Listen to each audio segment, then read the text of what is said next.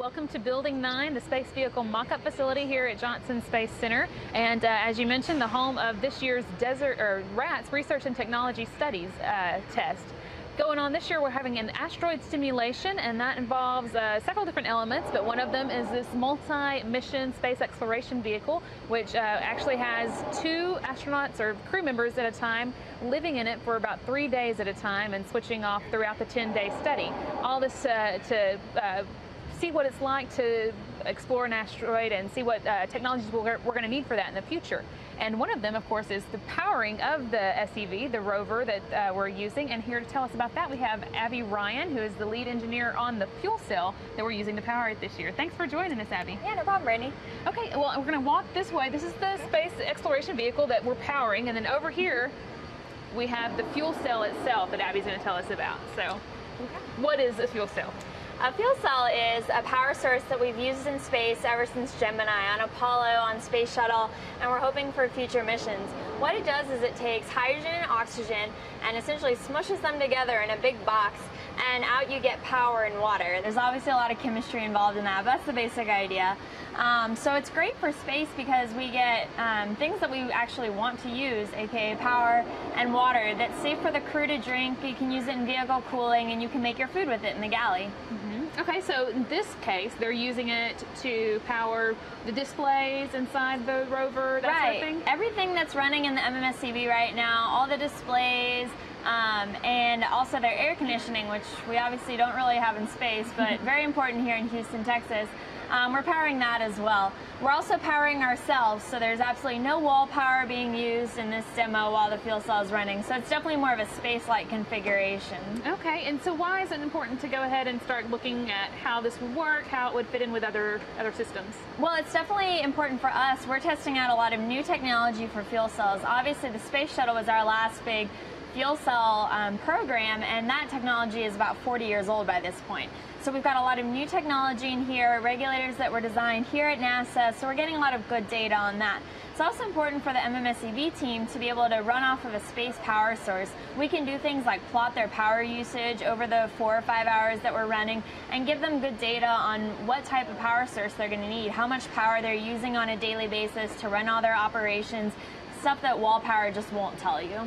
So if they want to read at night, how much is that light costing? Exactly. Every time they turn on a light, we can see a blip. Anytime they're powering an engine up, even though it's all simulated, we're still trying to simulate that power, so we can give them that data. Okay. Well, and then you also said that it creates, when you put the hydrogen and oxygen together, H2O, water, and that gets us into kind of the in-situ resource utilization. Definitely. One of the things we're going to want to do in the future is bring as many, or use as many resources from what we're exploring as we can. So tell us a little bit about that. Yeah, absolutely. Well, the fuel cell, like I said, yeah, it creates water. That's its only byproduct. So a lot like an engine creates exhaust, a fuel cell creates steam and water. And the water, like I said, it's fully potable. The crew could drink it. But you could also use that water with an electrolyzer system. And what an electrolyzer does is essentially the opposite of a fuel cell. So it takes water in and splits it back into the 2 gases, hydrogen and oxygen. So it takes power in and puts gas out. We take gas in, put power and water out. So you could kind of come up with a system where now these can work together so that you're constantly creating power and water and gases. You could add in, based on where you're going, either systems that take water from the ground. We've, for instance, found there's a lot more water on the moon than we thought there was. We think the same with Mars, and we don't know yet about an asteroid. But we think that we can actually take water from the dirt that we find in the ground by heating it up and extracting the water that way. You can also find hydrogen in Martian atmosphere. It's a methane atmosphere, so you can break apart that methane, use that hydrogen in the fuel cell. So it's all about what you said, in-situ resource utilization, finding what you can get that's helpful to us out of the product that's already there, which is atmosphere and dirt. Right. We have a lot of that, so how can we get things that we want out of that? Especially as we start going further out into the solar system or further distant planets, we're not going to want to bring this stuff with us because it's heavy, basically. Right, and you know, even a cargo mission, you know, to get to Mars, it takes about 8 months. So if you want water now, you need to figure out how to make it where you are. Right. Okay. Well, how is the test going so far? So far, it's been going great. This is our 3rd day running with the MMSCV, and we've done about 4.5-hour runs each time. Basically, we're limited by the amount of reactant we can put in these tanks. And they're kind of small, but it's what we had in the lab. So far everything's been great. We've been able to run all of their power for the days. We've gotten some great graphs, and I just really couldn't be asking for it to go better. So I'm very excited. Well, and all this was built by NASA? Yeah, here at JSC. All of the material inside is fuel cells that we built here in our lab. It's the Propulsion and Power Division, and we work on this in the Energy Systems Test Area here at JSC. The housing that it's in was built by Langley out in Virginia. It's called the PUP, or the Portable Utility Pallet, and it's basically part of the MMSCV architecture. It's detachable from the MMSCV, so you could leave it at the Deep Space Hab and, you know, just put in it maybe what you want. So if you're going on a week-long mission and you want power and water, maybe you take the fuel cell with you. Or if you're going somewhere else just for a day or two, maybe you want something else to bring with you instead, extra tools or whatever. So the idea is that you can kind of detach what you want or don't want. So Langley is working on that project, and they built this whole housing for us. So we were kind of constrained by that and ended up building the system up from there. And I think you were telling me you think you can actually get it a little smaller, right? Definitely. We're working on a newer technology. Like I said, it's always, you know, we're definitely always pushing for lighter, meaner, faster, all of those things. And with fuel cells, the biggest change that we can make is getting rid of what we call the balance of plant, or the BOP. And that's all of these tubes and pumps that you see right here.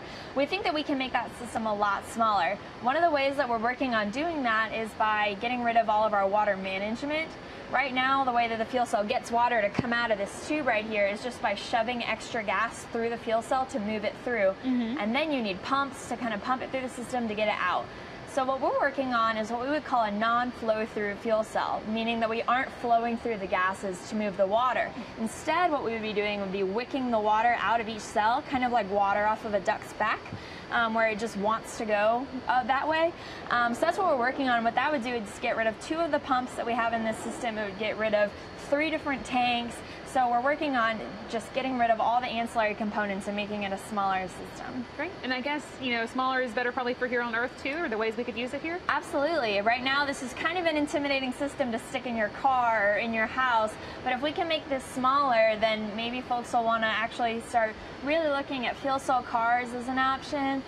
People are, you know, I think starting to get on board with hybrid and electric cars, and I think fuel cell cars are the next step. There's already a few companies, Honda and Toyota, make fuel cell cars. It's great because here on Earth you don't need the oxygen tank. The air has enough oxygen to run a fuel cell. And so all you would need is hydrogen with you. It's, you know, a gas that kind of scares people, but I think they get Hindenburg images in mind. But it's definitely safe if you handle it correctly. And it's one of those things that when you educate people and kind of, you know, introduce a new technology to them and show them all the ways it can benefit, I think that it can really take off. Like I said, the only, you know, exhaust from our system is steam, and so that's a lot better for the environment if we can, you know, start working on that. Speaking of the steam, also you can get water straight from the tap here, right? Yeah, absolutely. Right. This is our fill plate right down here.